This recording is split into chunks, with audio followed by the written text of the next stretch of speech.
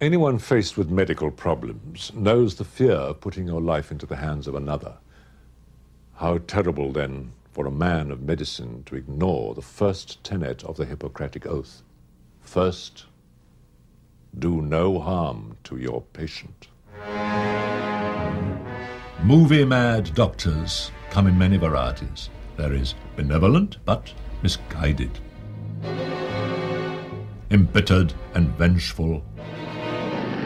You will be soon as big as a giant, or like all the others, dead. Inspired but misunderstood. For years I worked to change your appearance, make you talk. Get you in danger, all I've done for the sake of your stupid animal jealousy. And, of course, just plain crazy. Been 6 murders committed all in the same circumstances. The evidence points here.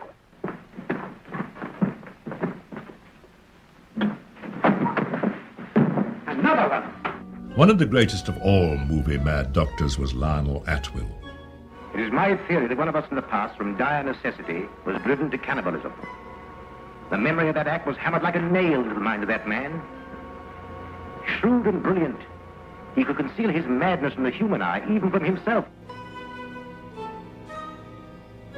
The mutant population was reduced to one panther creation in the film Terror is a Man. Francis Lederer played the maniacal medic. I shall succeed in creating a higher, a perfect man. An actor gets a job here or there. If he takes it, he likes it, and then he does it. The mad genius always has a moment to elaborate his theories, but these explanations often had a fascinating logic that rarely occurs in nature. But a talented actor, even when confronted with a script filled with cliches, could make it dramatically valid and disturbing. Put him up, pal.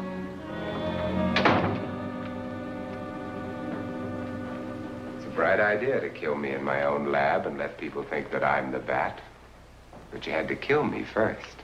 What was it to be, ambush? And clever as you are, you're not smart enough to do that. Nor were you smart enough to find the money, though you came quite close to it. But I know where it is.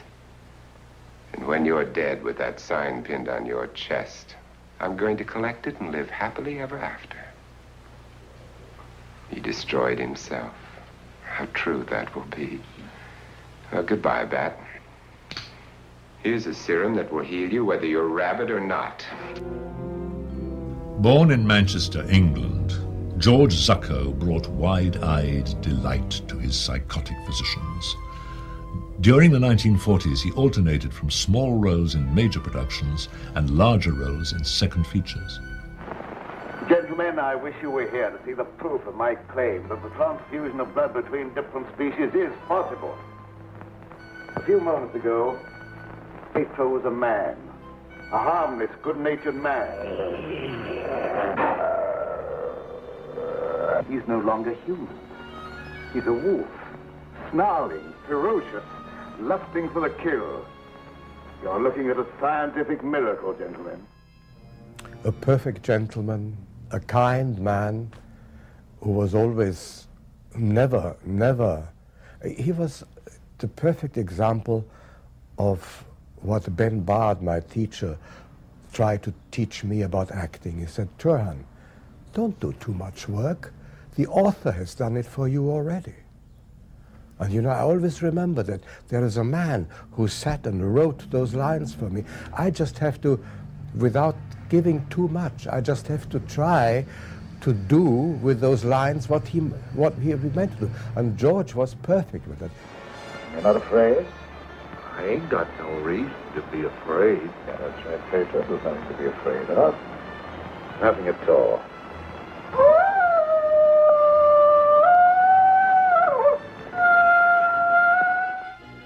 Plastic surgery was first popularized after World War I. Doctors made great strides recreating the faces of wounded soldiers, but what can be done can be undone. Witness the revenge by Surgeon Bela Lugosi in Black Dragons. I was necessary to the completion of his plan. Instead, he inoculated me with an insidious serum, which quickly transformed me into this horrid monster you see before you. And you must go on living. One of the things people, I think, are afraid of is that there's so many things being done to us that the people doing them don't feel the need to explain to us. You know, if you go to the doctor and they tell you to lay down, you say, yeah, but it's my big toe. Well, just lay down. Well, the first thing, you feel entirely vulnerable. You don't know what the hell he's going to be doing down there. You know, and you're like going, why am I laying down? It's my foot that hurts. Why can't I just stick my foot out and you look at it? And this medicine and scientists, they have this veil of secrecy where they will not tell the patient what's going on. No one can hear you.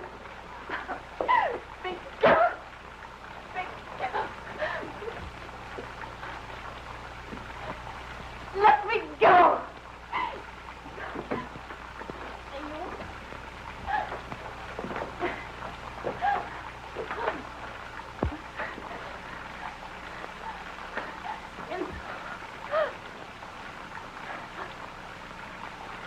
Inspector Hope, That stupid policeman. He stood there and asked me what the tank was used for. Now, I will show you. What you going to do? You'll see.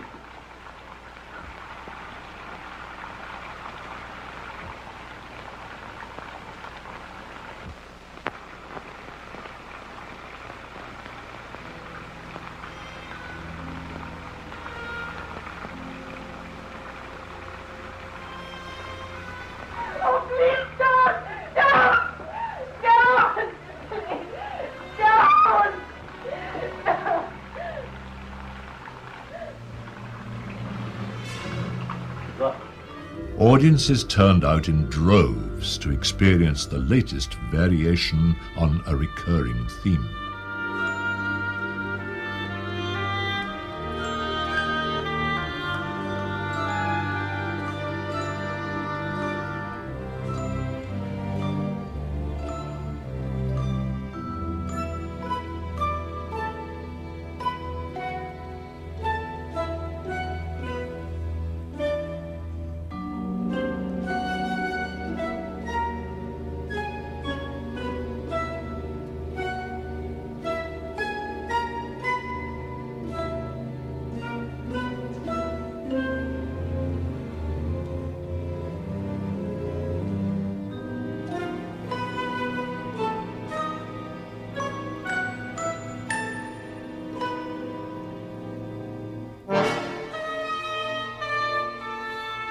Most of the films that he was in, he had very little in the way of makeup that changed his appearance and his look. So it was interesting from that aspect.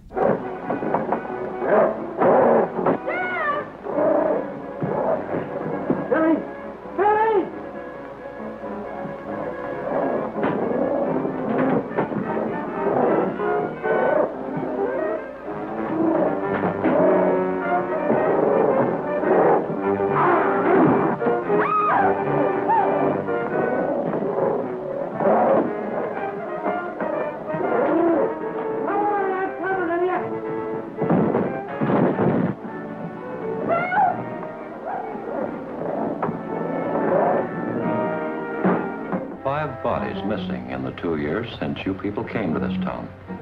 Now, it's my job to find out who stole those bodies. Karloff's B pictures for Columbia were often prescient.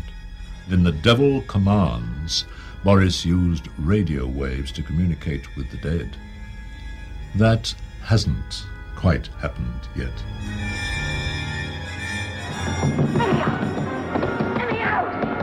Every time Helen's tried to speak to me since she died, Anne has been somewhere near. What are you trying to tell me? Anne is the key.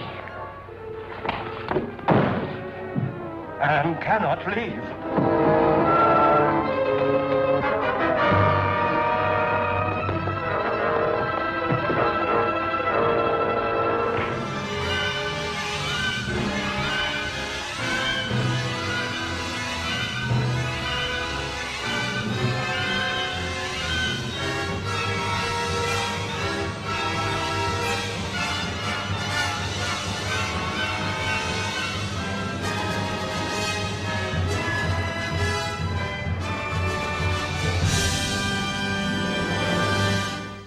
Apropos of these films, Boris once spoke about a certain tyrannical studio chief whose vulgarity was legendary. Now, Boris in real life was the most gentle of men. But he recalled this studio executive when he was talking to me and said, "Oh, he was a monster." I laughed and replied, "You realize, of course, what you just said." Among those impressionable moviegoers who found himself fascinated with the idea of following in Boris's footsteps was a young entrepreneur named Hugh Hefner. It was, silent, shot in 8mm, and done with a couple of friends, and it was naturally, it had a horror theme. To be immortal, never to die, is a fantasy that has intrigued mankind since the beginning of history. In a way, writing this kind of film is like taking dictation from the dead.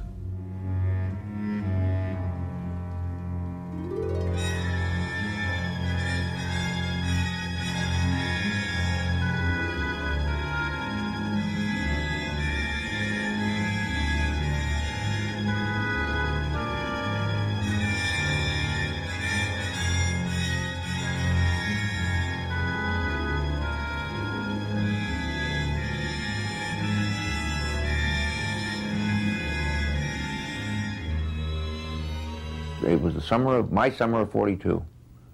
Yeah, I starred the girl I had a crush on.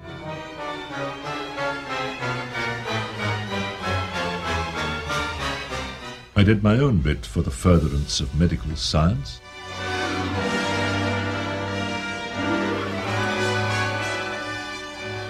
Did you know that your charming little wife and her wise old guardian were planning to have you certified? They want to put you away. Forgive me, Louise. You're not safe with me. Uncle Francis, I've been trying to get you. Uncle Francis, he must be stopped. He's out of his mind.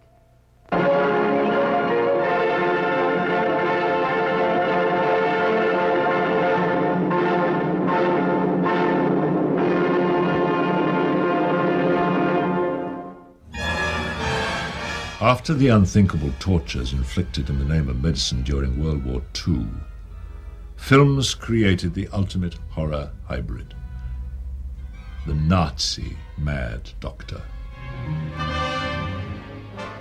Is there anything you require? Yes. Impossible. A live brain. Mad. All of you.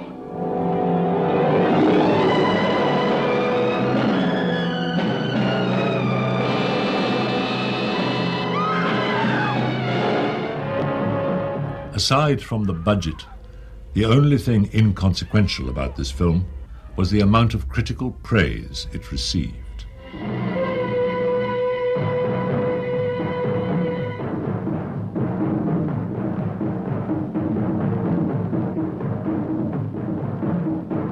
We knew at that time that we had wardrobe for Nazis, Western costume, because we saw them. We went down there and said, how much, the Nazis against the Indians? I will go with the Nazis. That sounds like a good, and we can afford the Nazis, and so we don't have to go any further than that.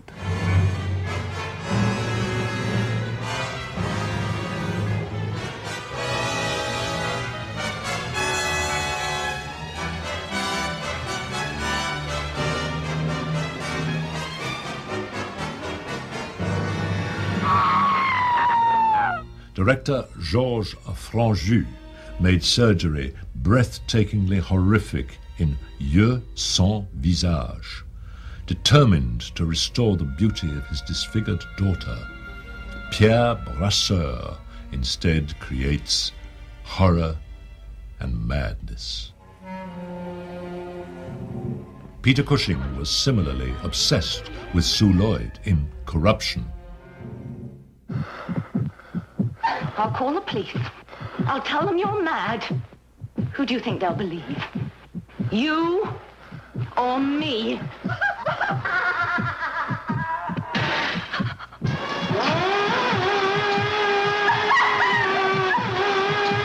Peter was born like 2 centuries too late. He really was. He was an 18th century man. The way he moved, if you watch him, you know, his body movements, his voice, everything. And he was perfect. You killed...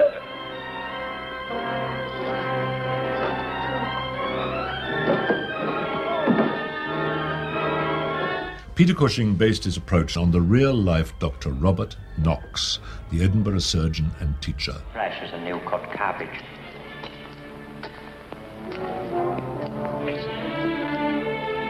Excellent. I'll give you 7 guineas. Reprobates named Burke and Hare supplied Knox with suspiciously fresh cadavers, but he turned a blind eye to them. Literally. He only had one good eye. Nice and fresh, sir. Just a week in the grave.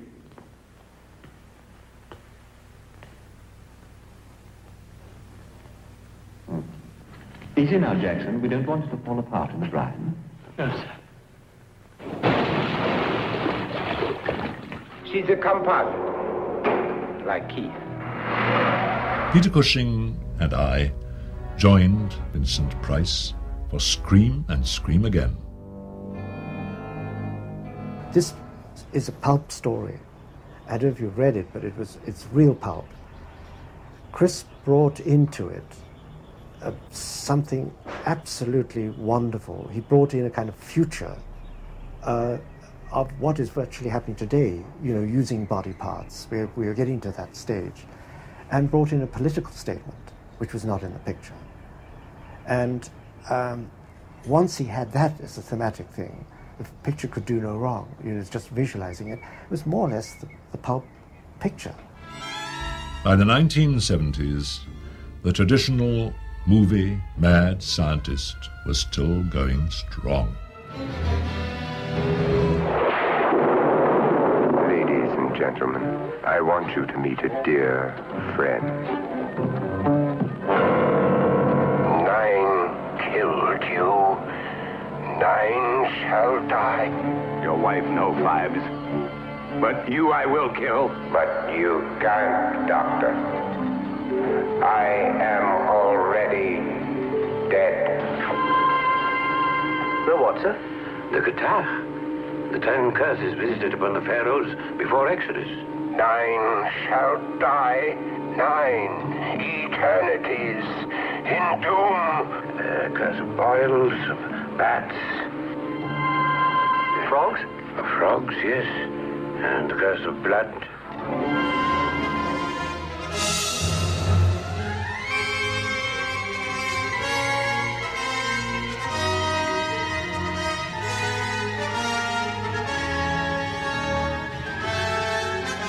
That's not a common thief, sir. Then, Inspector, you are faced with an impossible task. Well, there's no force in all the world could win a fight against such a supreme opponent. Films like this one were cheaply produced, but they still delivered what fans really wanted. Plenty of atmosphere and decidedly creepy characters.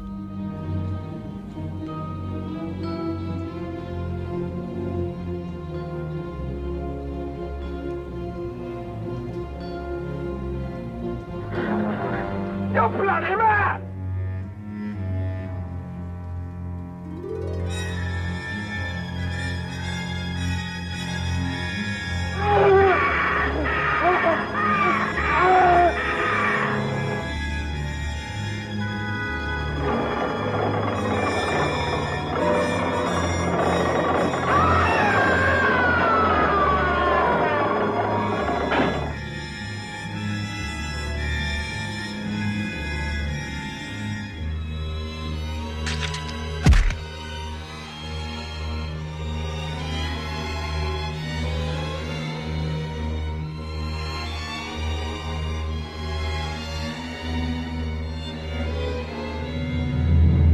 All of those lives that you think have been wasted in the cause of this experiment actually have brought us closer to that lifelong dream of longevity, eternal youth.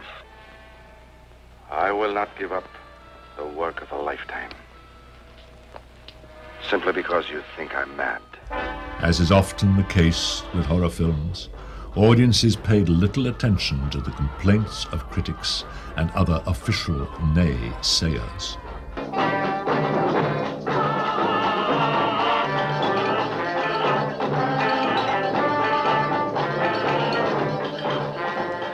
When we finally got him aboard, he was half conscious, so we tried to revive him. He turned into a raving lunatic. He killed one of my men before I finally got a bullet in him. It's incredible. It's unbelievable. But you will witness scenes so frightening that your mind will not be able to accept what you see. But don't say we didn't warn you. The mad doctor of Blood Island is coming your way soon. And he's waiting for you. Why don't you pay him a visit? No appointments are necessary. But bring along your courage. You will need it. H.G. Wells prophetically dealt with genetics with his novel, The Island of Dr. Moreau, in which a scientist transforms animals into quasi-humanoids by vivisection, gene splicing in the most literal sense. You see, it's happening already. No! You are an animal.